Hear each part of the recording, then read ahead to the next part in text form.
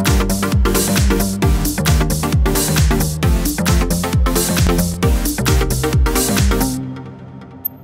everybody, how you doing? It's Oli Billson here, and I am with Mr. Tom Breeze. Hey guys, how you doing? It's good. It's like a film star introduction. I'm super pumped and excited. Pumped is very American, by the way. Stoked. Yeah, you gotta go for stoked. Yeah, that's an Australian. That's an Australian. I am super excited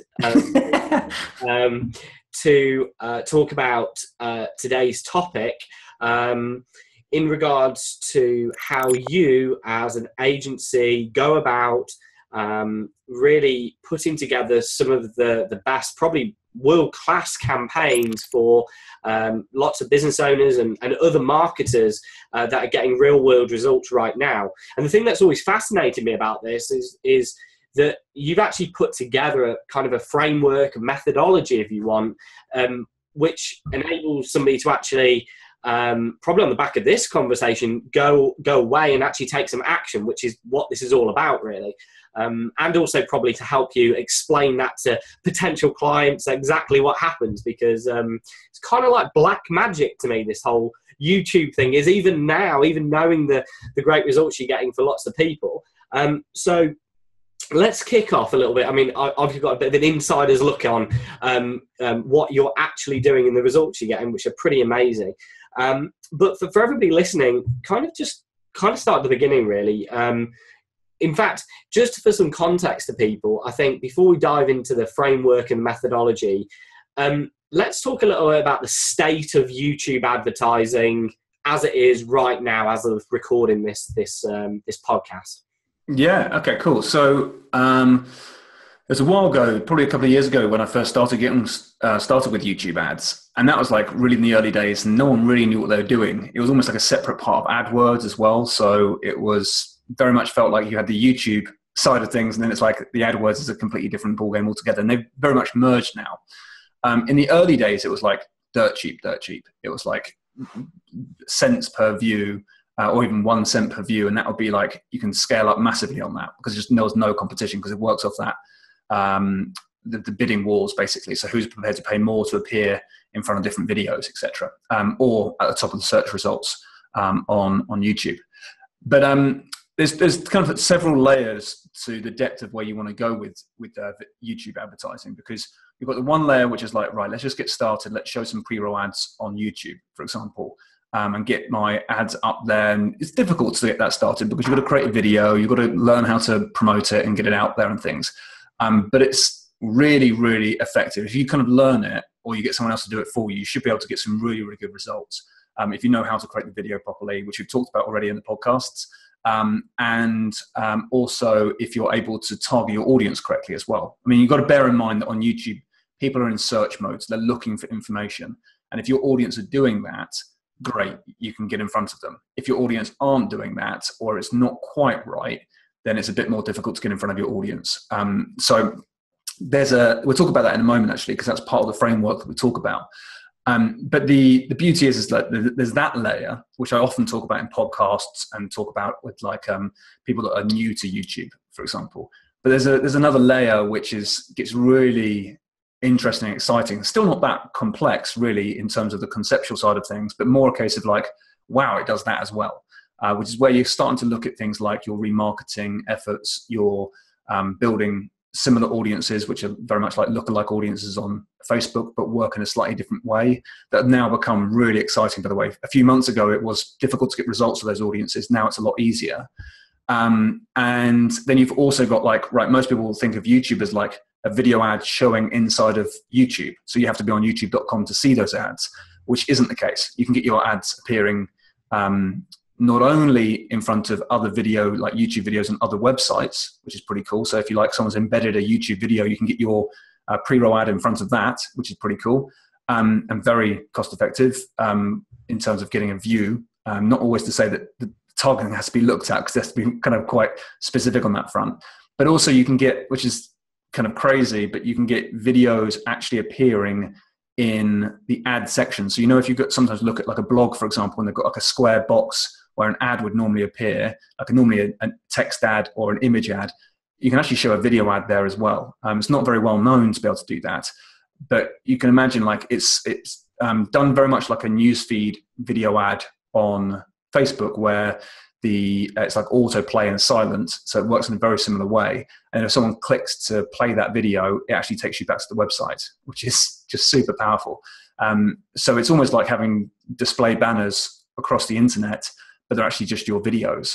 And it doesn't have to be a YouTube video. You can actually upload your own MP4 video if you want to as well. So it's just some really clever stuff that's happening with YouTube and video and AdWords that not many people are tapping into. But yeah, it's really, really cool. But there's kind of layers of how far you go with this and kind of like and the really exciting stuff around that. But I want to kind of talk today about a bit of a framework in terms of how to get into advertising, because I think that a lot of people look at advertising as like, right, how do I create an ad and how do I get in front of my audience?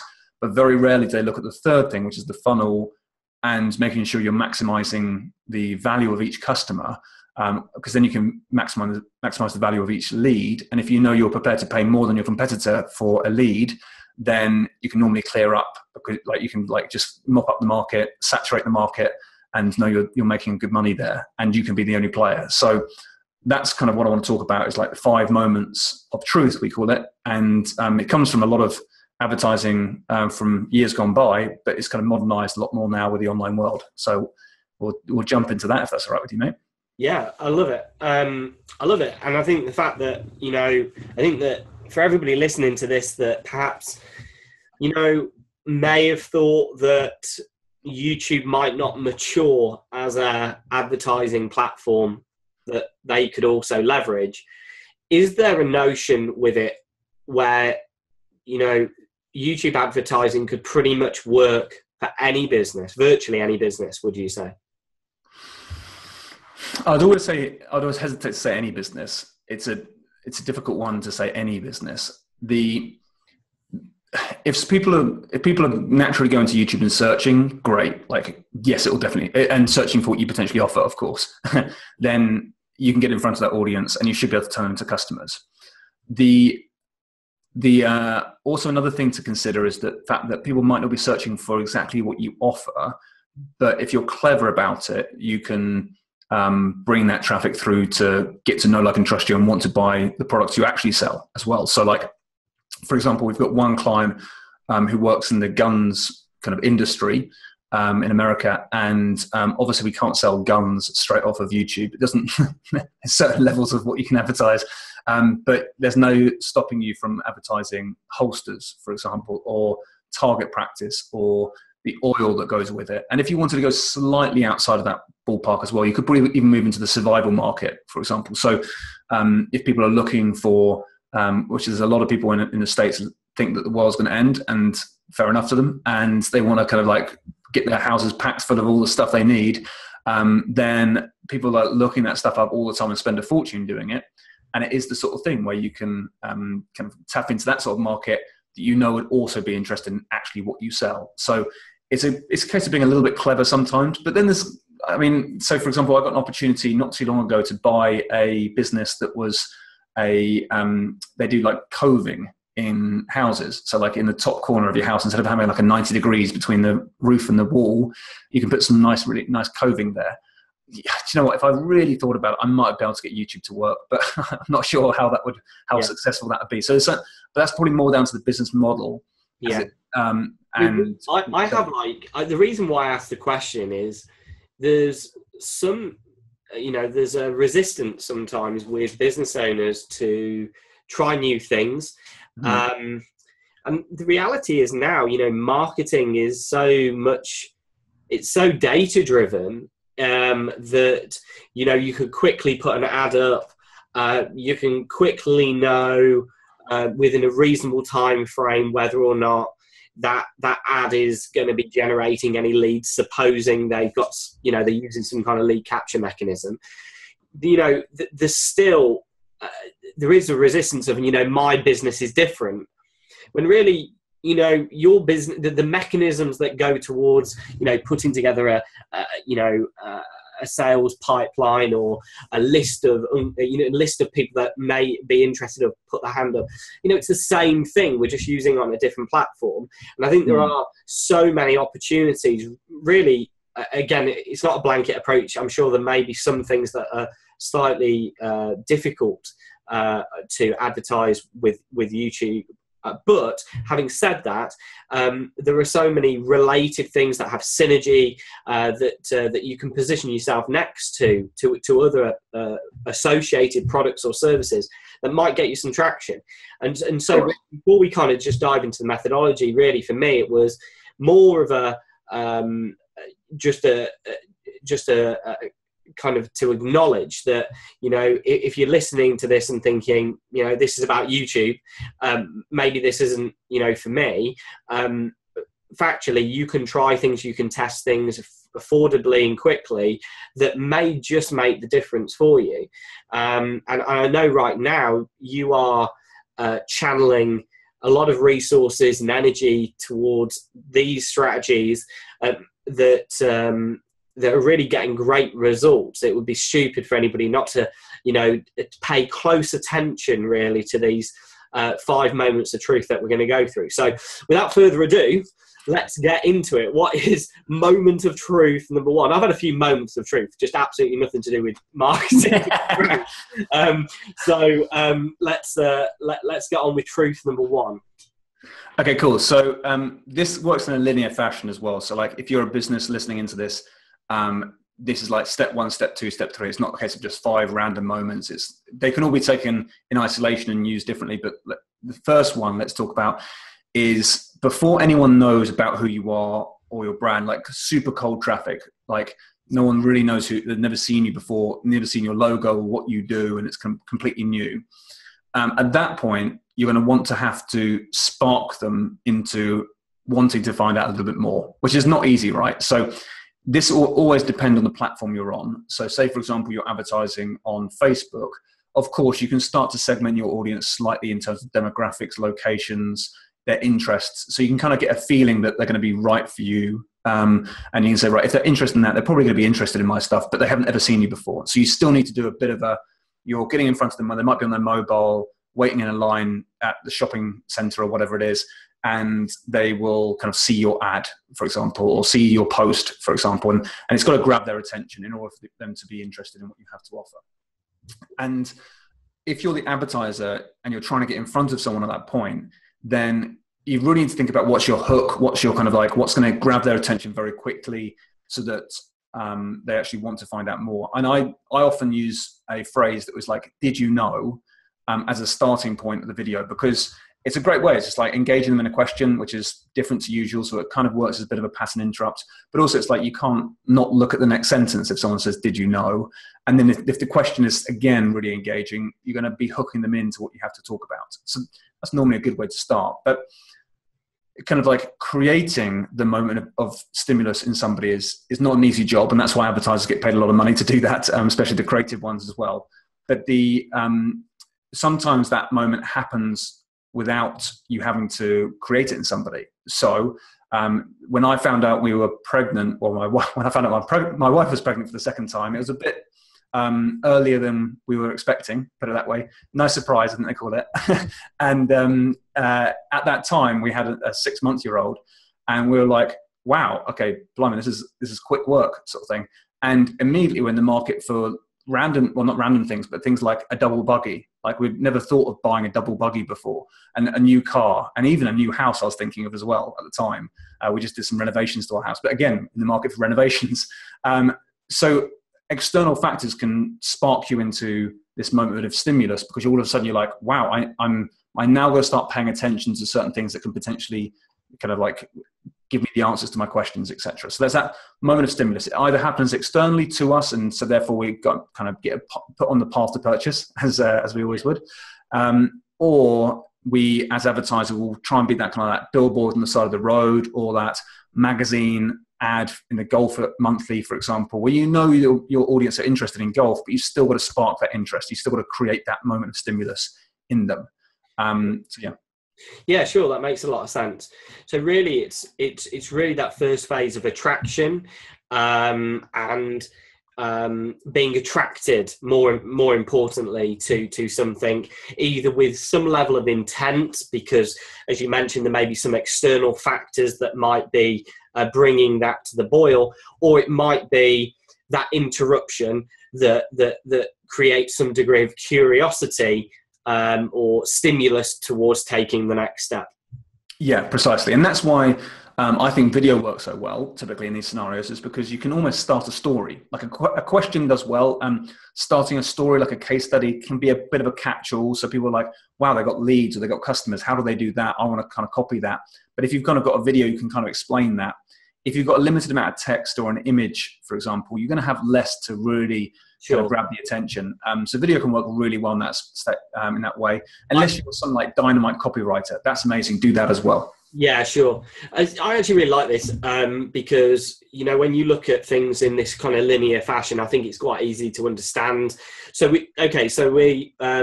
stimulus. Where do we go from there? Okay, so once the stimulus has been created, either by your efforts as an advertiser or by just external environmental factors on the kind of like on the customer, then the customer will move into a moment of intent, which is where at that point, once the moment has happened, that moment of stimulus has happened, if it's enough to spark their interest, they're going to go on a bit of a research moment, and it's that moment of intent. They're motivated themselves. They're like, okay, cool. I want to find out more. I want to kind of get some answers to my questions. And that moment of intent is really where YouTube works so well because it's search traffic. Like if we are, let's put myself back in those shoes of like realizing we need to go shopping for a double buggy, which I've never done before, and they don't really sell them in shops that often because it's just not that desirable, because very rarely do you have like really young kids unless they're twins, but we still couldn't have that because we had one kid that's older than the other. It was all crazy. So I was in the market for a very specific type of buggy, and I had to do online research. I had to go to Google, I didn't have to go to YouTube, but I ended up there because I wanted to see the demonstrations of some of these products and see exactly how they work, because making sure I can put the buggy in the back of the car and actually collapse the damn thing, because that's probably the most difficult thing to do in the world. Of course. Yeah. Yeah, and so it's kind of like those kind of like questions in your head. You want to kind of get the answers to them. You might want to go on review sites like Amazon and see the product and see what other people are talking about and see what's happening there. And so you're kind of gathering your information at that point. And if at that moment of intent, if you're able to get in front of your customer at that point when they're searching for you, the great thing is you don't have to then bring about the moment of stimulus because it's already happened. So your job really is to be that really helpful salesperson in a store, for example. You're not having to really push the sale because they've come into the store for that specific reason. Yeah. So basically you're saying, okay, what are you in the market for? How can I help you? And maybe give some good advice to then close the deal. Yeah. And that's the beauty of the adverts that we create on YouTube. It's not this big hyped up, hey, look how good we are. It's more a case of like, we know what you're searching for, and here's 3 tips that can really help you. And you provide that really good value, and so you can have that good call to action in the video that just makes sense to people. It doesn't feel like they're being sold. It means that they can actually be empowered to buy, which is a very different feel. Yeah, sure. And just in case anybody who's listening that's been living under a rock for God knows how long, YouTube's like the second largest search platform on the internet, right? Yeah, exactly. So it's officially the second largest search engine. The question I would ask of that, though, is that the great thing you have with YouTube is that there's like on Google, for example, which is the number 1, if you're going to pay to be there, it's a lot more expensive because for a particular keyword, there's only one page that comes up for that, right? For a particular keyword or topic on YouTube, there's hundreds of thousands of videos that people want to watch. And they want to watch more than just one. So you get all this opportunity to get in front of those people with different types of ads on YouTube. But also those videos are all over the internet as well. So they're being embedded in different websites, and you can get in front of people there as well. So your videos really can... It's got the reach. Yeah. And also it's like, it's the like, if you look at like supply versus demand, the supply is massively outweighing the demand because no one's really getting into it. And so you've got all this huge opportunity, and that's going to take a long time for people to increase the demand because more people are creating videos every day than there are people advertising. So we're getting more and more supply all the time as well, which is just crazy. It's cool. Cool. So intent, the stimulus intent. Let's move on to number 3. So this is moment of decision, I call it. It can often be called the moment of purchase as well. And this is the point. This is like that moment where someone has to make a decision straight away. Now, this is where a lot of the work that you've done before in like say, for example, you've been running ads and you've been getting in front of people with that moment of stimulus, trying to create these like really clever videos, for example, or however you've done it, that can play a role in this position here. So like this moment of decision really is like, are you going to buy or not? Or are you going to buy this brand or that brand? And it's kind of like, so it's different scenarios. So like, let's say, for example, you're in the shopping mall and you look at the shopping, supermarket, and you're there and you're looking in the frozen aisle section for peas. It's almost like, what brand of peas do you decide to buy? And it's not going to be based on price very much now. It's probably going to be based on like what adverts you've seen, what brand you've recognized, and go and make a decision from there. It might be some sort of deal for sure that you might go for. And also you might go for organic versus non-organic or genetically modified. I don't know. Yeah, non-organic. It relates to food with you. We've had, if you're in the mall, if you're in the supermarket, it's all about food. I think it's good, nice.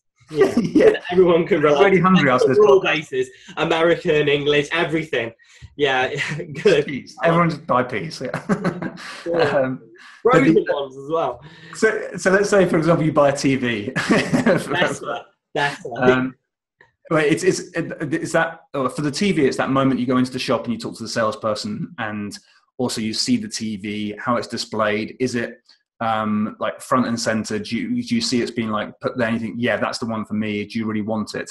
And there's so many things that are happening in that moment. Online, it's probably going to be more like the sales page, what you can see, what the deal is, and all that sort of stuff. But this, when it says moment of decision, I've called it moment of decision because it might not be for something kind of a commercial exchange just yet. It might be like a free exchange for an email, which is still an exchange. It's still a commercial exchange to a certain extent because you're passing across your email details in order to get more information. But it's that moment of decision where someone's going to say, am I going to do this or not? Am I going to take you up on the offer or not?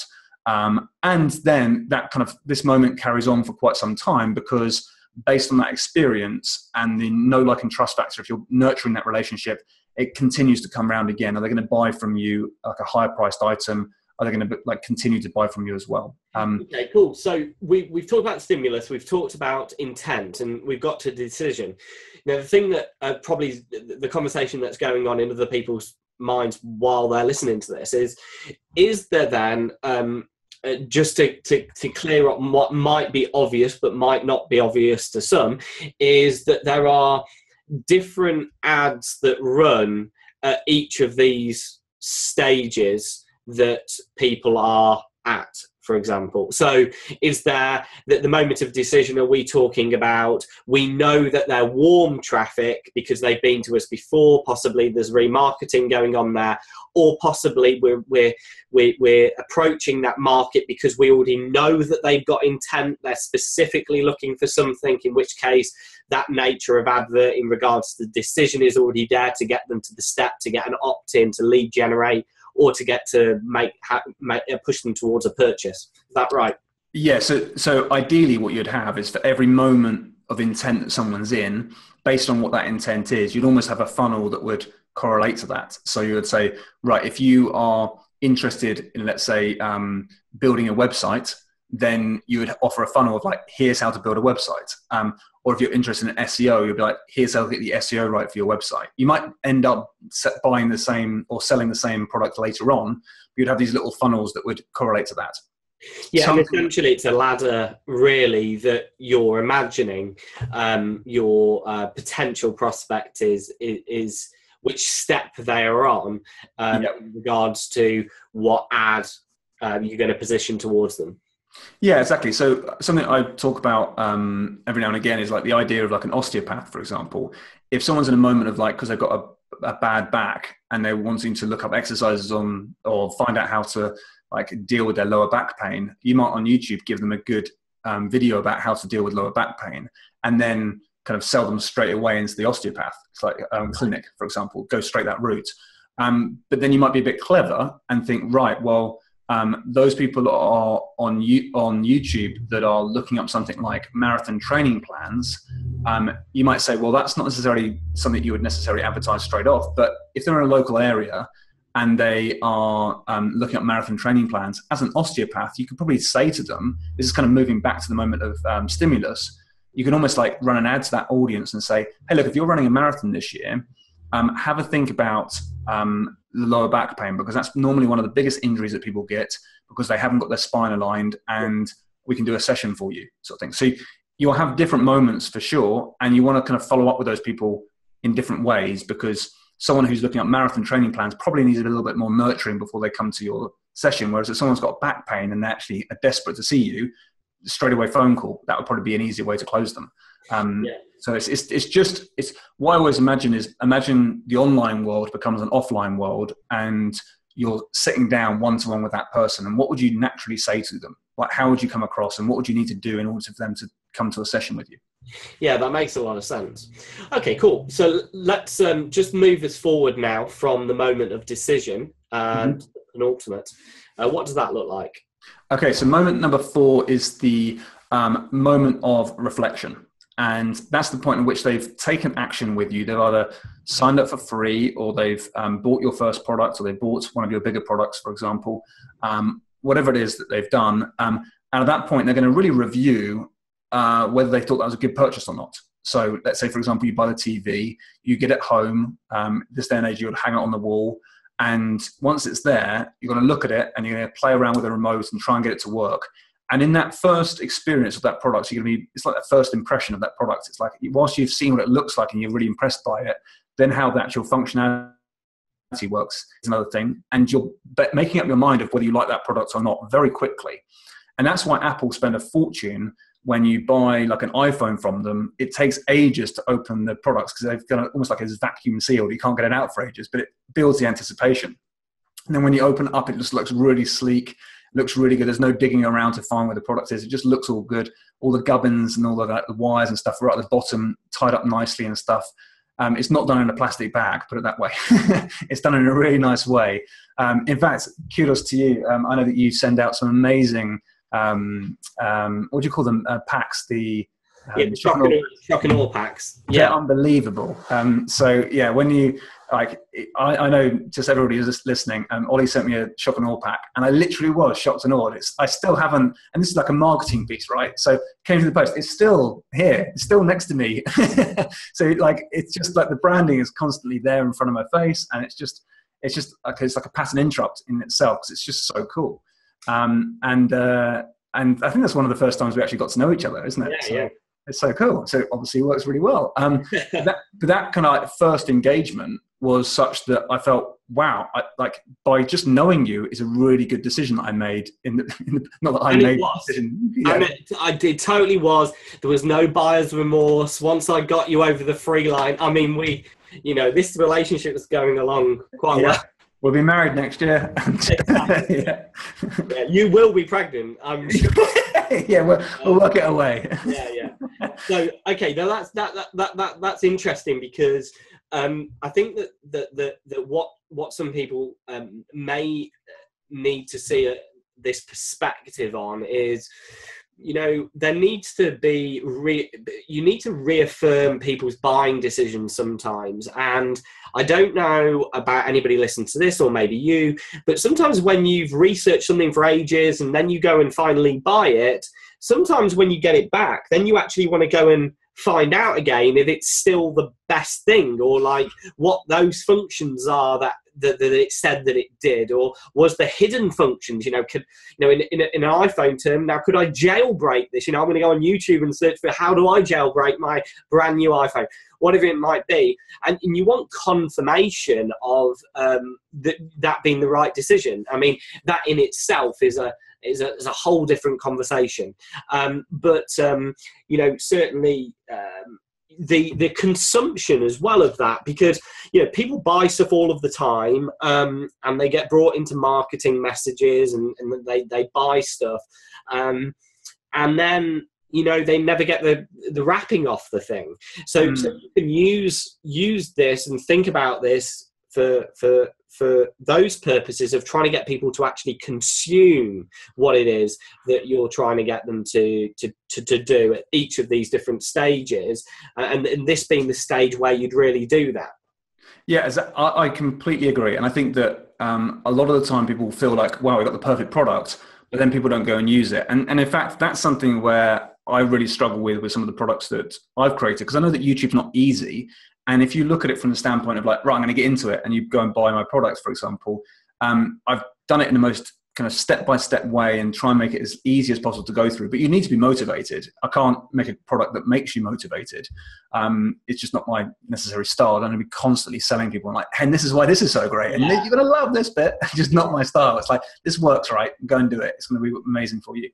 So I think that a lot of time and energy in actually getting people to consume the product is so important, because so many marketers these days, and I was on a mastermind call not long ago, and marketers definitely have this mindset sometimes of like, I know that my product is worth 5 times more than you paid for it. And it might be, but the product creation needs to be done in a way where you know that people are going to use it, because in the end, if people don't go and use it, all they remember is they paid a certain amount of money and they didn't get the result. And whether that's on them or not, they just remember, oh yeah, that didn't really end up working. And so they just have a bit of a weird negative feeling when it could have been so positive. So there's a big thing about that. I know that when I invested in a office for the first time, not for the first time, but it was the first time I made a significant purchase of an office up in London in Covent Garden. And it was probably at the time more than I could afford mentally. And I was just like, yeah, I don't like the idea of paying this much money out. But it was a good move in the end, because I was working with one-to-one clients, and having a Covent Garden address and a really nice office really helped out. But the day I tried to move in was the day, like a weekend, and the person that was meant to be there wasn't there to let me in, and they were running late.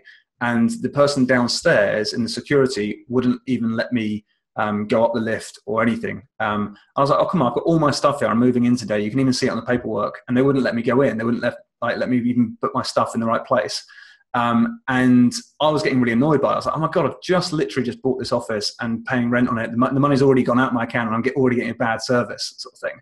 And I completely got refrained very quickly, because what I realized is the security that was there was so tight. That's exactly what I wanted. Do you know what I mean? I was like, actually, that's why I probably invested this money in this office, because I know that we're never going to have a break-in or never have a problem, because the security is so damn good. And in a way, it kind of reframed my mind very quickly to be like, okay, that makes a lot of sense. And it's that experience that you have could have been really negative. I actually looked at it as very positive in the end of it. No, that's good.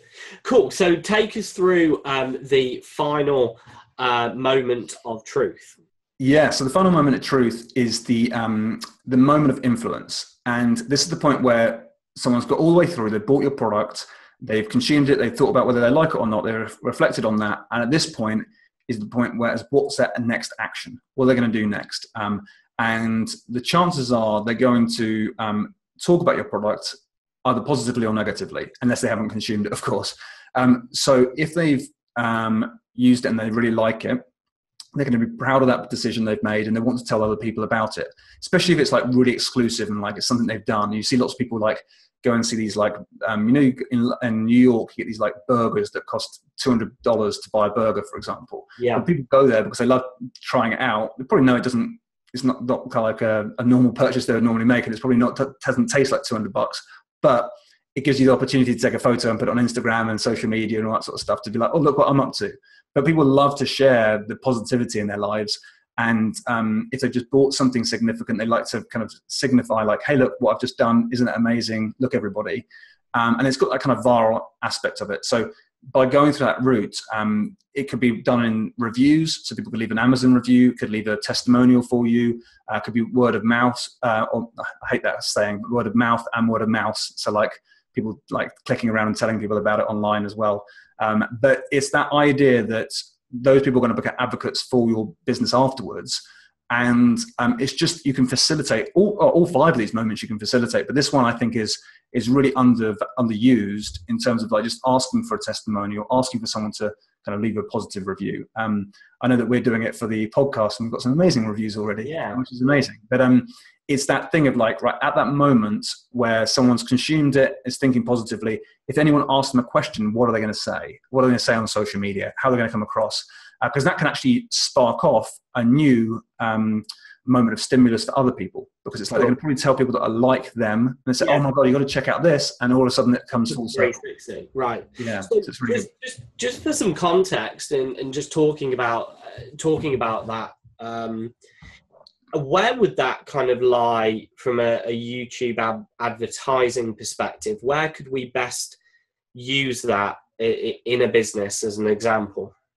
So one way that I've seen it work really well is with charities. So I've seen, I say charities, I've seen one charity do it successfully.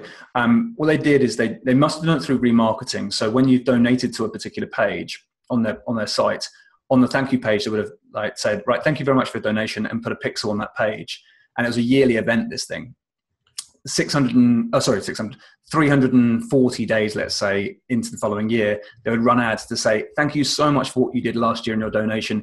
Here's what we've managed to do with the money you donated. This is what we've done here. And we just want to say thank you. And that's almost like a moment of stimulus again, really, to say, hey, look at what you managed to do last year. How good is this sort of thing? So you're like, yeah, I helped that. That was really cool. And lo and behold, 5 days before the event begins, they can really hit that hard with the ads to be like, hey, would you mind coming and donating? And of course, if you've been, what you talked about earlier, if your decision to be charitable the year before is then validated with the fact that you can see what you've achieved, what you've done, what impact you've had on the world, the chances of you then saying yes again to investing is so much more likely, and probably bigger this time as well. Yeah, sure. So that's kind of like a really clever way of doing it. I think that also just asking for a testimonial, so many people don't do it.